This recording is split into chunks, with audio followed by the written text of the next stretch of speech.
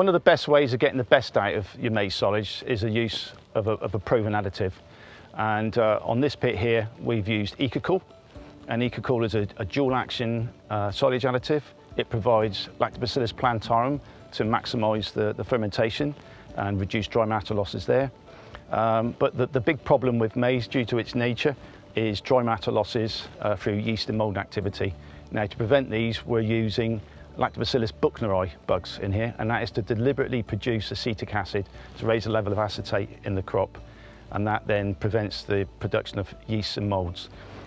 If we're producing yeast, then the pH climbs. The yeast are feeding on sugars, so we're losing dry matter that way. But then when the moulds kick in, they start feeding on the lactic acid and other substrates in the clamp, so we're losing a lot more dry matter losses there. But we're also losing physical losses because the silage becomes unpalatable and the cows just won't eat it. So we're losing in that way.